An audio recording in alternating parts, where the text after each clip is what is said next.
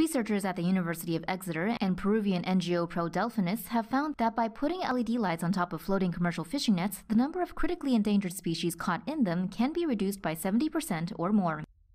The research published in the journal Biological Conservation looked at small-scale vessels departing from 3 Peruvian ports between 2015 and 2018. LEDs were placed every 30 feet along the float line of 864 illuminated gill nets.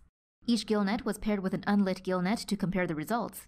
86% of the turtles caught in the unlit nets were green turtles, however, loggerhead and olive ridley turtles were also found in the nets. Among the small cetaceans captured, 47% were long-beaked common dolphins, 26% were dusky dolphins, and 24% were burmeister porpoises. The findings also support previous research which suggested LED lights reduce bycatch of seabirds and gill nets by about 85%. Just as warning lights warn of danger, the animals were able to see the illuminated nets. Furthermore, the light modification made no change to the amount of commercial catch fishermen caught.